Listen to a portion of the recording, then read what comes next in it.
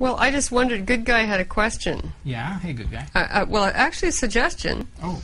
I wanted to suggest that you add the ability to install Miro and VirtualBox to your perfectbuntu script. Both of those products have their own Ubuntu repositories. The URLs below should help.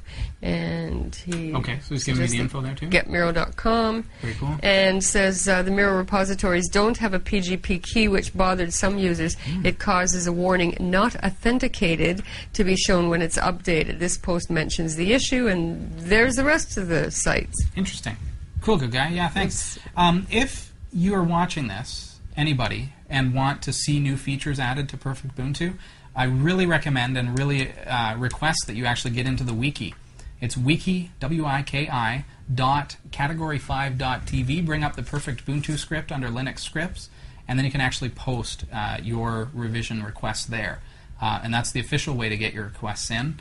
Of course, we can mention them on the show, but with the number of emails that we come across, hopefully I'll definitely, Good Guy, I will try to implement that. I'll try to remember to get myself into the wiki, post that as a request on the wiki so that I remember next time we're doing an update. How's that sound? But you can do it for me. Loads of fun. Wiki.category5.tv. Link will be in the show notes for episode 104. Nice.